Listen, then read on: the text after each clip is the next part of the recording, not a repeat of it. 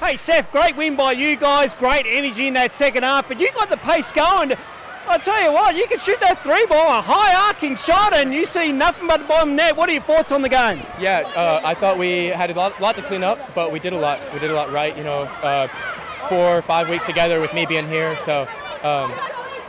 Yeah, we got a lot to clean up, but we did a lot right on the defensive end because that's going to be our bread and butter all year. We're going to have to guard people, so you know there's always stuff we can do a little bit better. But overall, proud of our effort, proud of the way we communicated. So the things we set out to do tonight, we did them, and now we just look forward to celebrate this for just a little bit and then right back to the grind.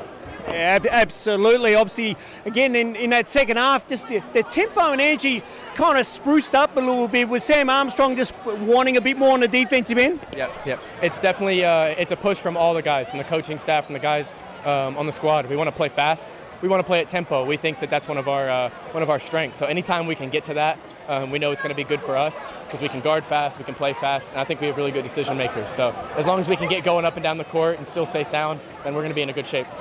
Absolutely. Now, you've still got one import to come in, but you've been here now for a few weeks now. How are you enjoying Tasmania and enjoying this part of the state here in the northwest coast? Oh, it's unbelievable. The weather's been perfect. Everyone tells me it's going to keep getting cold and rainy, but I've only seen 20 Celsius and sunny, so been able to get to the beach. Never been by the beach before, so soaking that in.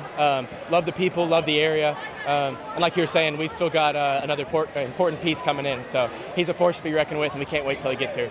Absolutely, Seth, and I tell you what, nice to have this place packed out, and I'm sure you would have been informed about the rivalry against the Chargers. This is like a big game within the NBL 1 South season. Yeah, absolutely. Any win in the NBL 1's a great win, and especially one over the cross Tasmania rivalry there. So it's good to get them early. They're going to be a lot better. We're going to be a lot better. So hopefully we can pack it out when we go down there too. But the crowd here was amazing tonight. I mean, it was as loud as you could want it. Sometimes we couldn't even hear our own play call. So yeah, it's just how you want it. And Seth, just a bit of a background on you. Obviously, you played overseas and obviously played your college ball in America as well too. Like, how cool is this coming down to a small state in Tasmania? And then, of course, we've just won the national championship in the NBL. Like, how big is that you're walking into right now? Oh, I would describe it as just pride in basketball. There's a pride in the basketball culture here. I was over at a friend's house. We were watching the Jack Jumpers win the grand final, and it was basically the happiest I think I've ever seen them in their lives. I've only known them for a short time, but it was such a big feat. And obviously there's so much that goes into basketball here, and that's what makes it beautiful. That's what makes it bring it to such a high level here. So yeah, I think it's incredible for the Jack Jumpers. That's insane to watch. Absolutely, Seth. Great game by you tonight. Hey, best of luck next week. It's a home doubleheader as well too. So what's the team? So before we quickly wrap this up, what does the team have to do to get ready for 2 straight home back-to-back games? Yep, just the normal stuff. Early season, where you got to get on the same page a little bit more. Just kind of keep building habits.